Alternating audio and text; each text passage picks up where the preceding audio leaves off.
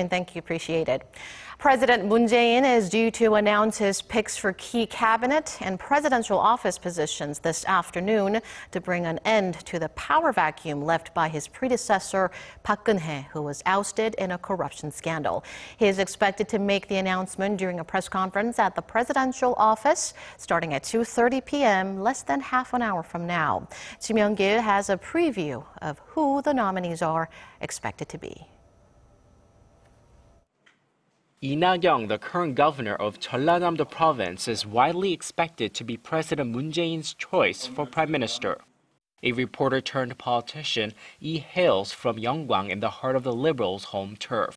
He first entered politics in the year 2000 and served 4 terms as a lawmaker before becoming the Jeollanam-do governor in 2014.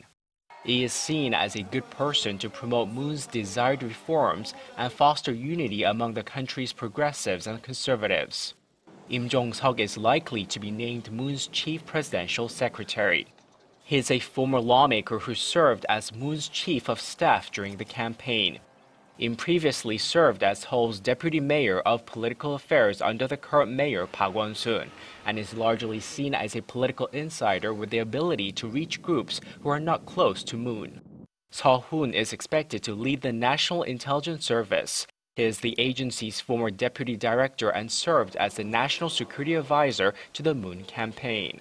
It will take at least a month for Moon's cabinet to take shape, since the prime minister and cabinet members must all go through parliamentary confirmation hearings.